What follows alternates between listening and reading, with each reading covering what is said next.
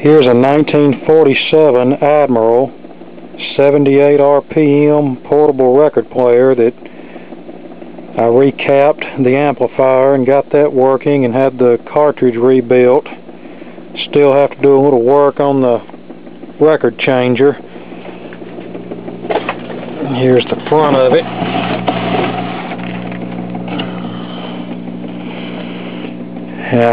I also need to find one of those bullet-shaped knobs, but it's a decent record player. It's got a little 3-tube amplifier in it. I actually found this in an old TV repair shop warehouse that had long since been out of business. This thing probably hadn't played a record in 50 years or more. So I'll throw a few 78s on here and let you hear how it operates.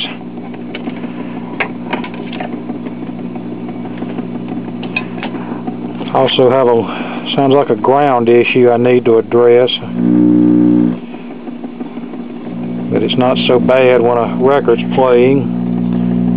And to start the turntable, you just press down on the tone arm.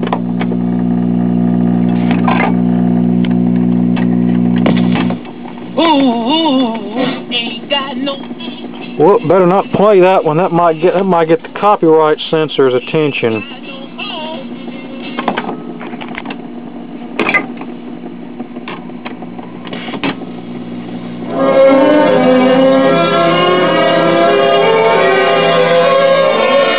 Bring back the thrill of the love that we shared when you cared.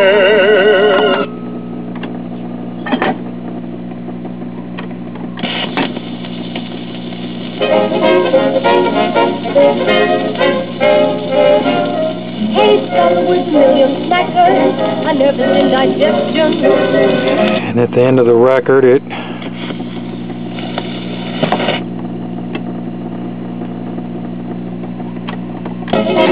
just keeps playing the last record until you shut the machine off. Or this is our little tone arm lock here. It's just a little band with a snap on it.